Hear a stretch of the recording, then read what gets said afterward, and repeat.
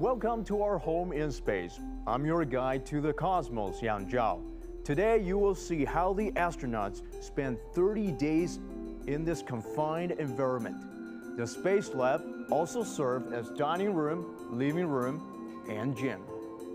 Bedtime is in the sleeping bag, and since there is no gravity in space, in an upright position. Lighting in the sleeping area can be adjusted. Back to zero gravity thing. Using a cup to drink water is probably not a good idea. And this is why. For downtime, there is the Home Entertainment Center. Astronauts can watch TV when they get tired of looking out the window at that blue planet. They can also send text messages to friends and family.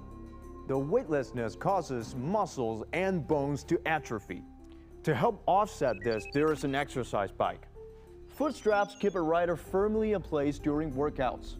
Astronauts will also report their daily health data for both health monitoring and space medical experiments. Yes, experiments. That's why the astronauts are coming here. One of the projects is in this mini greenhouse where we would find rice seedlings.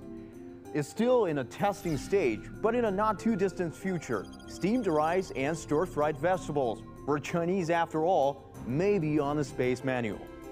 The seeds have been planted and the harvest is going to be out of the world.